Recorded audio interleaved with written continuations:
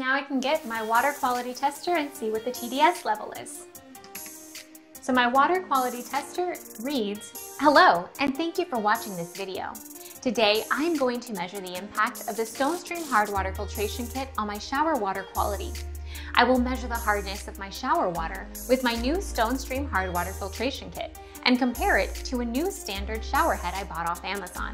I'm going to perform the test using this water quality tester that will help me measure the level of dissolved solids in the water.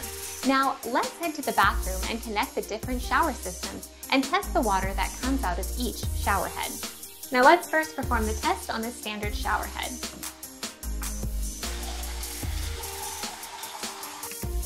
So my water quality tester reads 223 ppm. Now let's remember this number. So now we can perform our second test on the StoneStream Hard Water Filtration Kit.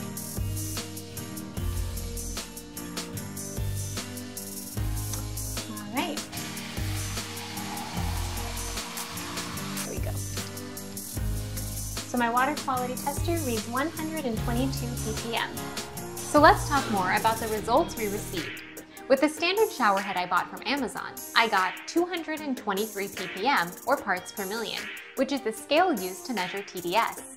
On the water hardness scale, that goes from 0, indicating very soft water, to over 420 ppm, indicating very hard water. 223 ppm is considered hard. As for the StoneStream Hard Water Filtration Kit, I got 122 ppm. That's approximately 45% better than the results I got with the standard shower head. The kit actually turned my water hardness output into soft instead of hard. For anyone who suffers from hard water in their home, the StoneStream Hard Water Filtration Kit is a great solution to soften your hard water and make your shower healthier and feel nicer. Well, that's it for this video. Thank you for watching.